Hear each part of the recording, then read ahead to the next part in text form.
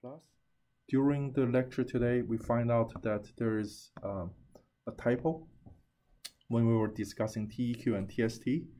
And I was looking at the notes after class, and I think it is worth a little bit of more explanation.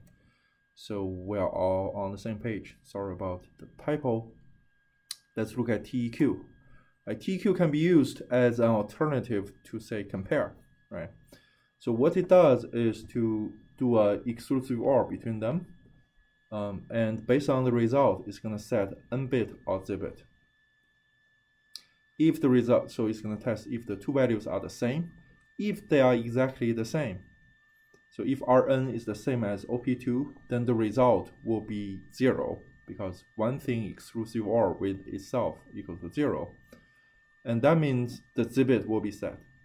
So for TEQ, if they are the same, the z bit will be set.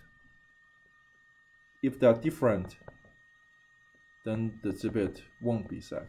Z bit will be cleared.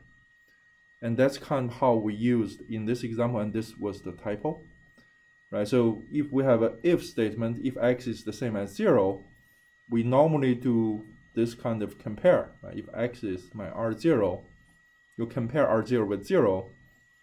If they are different, BNE means not equal.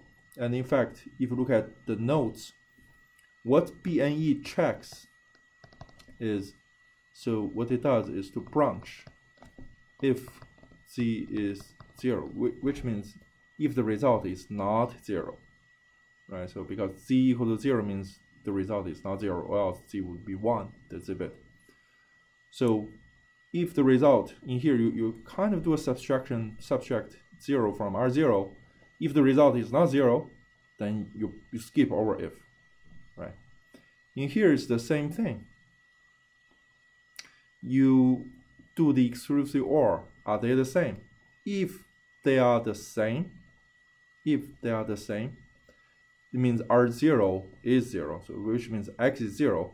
You are not supposed to branch. You are supposed to execute this if part. If the result is not 0, which means you should branch, because BNE looks for the z bit. And so if R0 isn't 0, then the result of TEQ won't be 0. The result of TEQ, right? It won't be 0, which means z will be 0. And BNE will branch when z is 0. So in other words, we are saying if R0 is not 0, we should skip over if, which makes sense, right? Now for TST, there is another thing that I want you to change on your note, which is this. On the note, it says if not. In fact, it should be if yes. So what TST does is to do an AND between them, right? And there are two possibilities, because we want to test if any of those positions specified by this mask over here is set.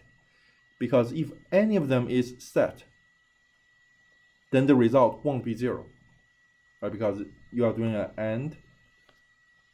If there is a 1 in one of those positions on R3, and also there's a 1 in the last 7 bits, if they are ANDed together, then the result won't be exactly 0, right? So if R3 has a bit set, or at least 1 bit, then the result of TST R3 0x7f, this result won't be 0. In other words, z will be 0. Right? If the result isn't 0, you are not going to set the n bit. Sorry, you are not going to set the z bit. And then BNE will branch. So you will go to this target if any of the last 7 bits in R3 is set. So we should change this into yes instead of if not. Okay, check if any of the lower 7 bits are set. If yes, then you branch. Okay. And if R3 has none of the last 7 bits set, the result will be exactly 0. Then the bit would be 1, which means you don't go to target.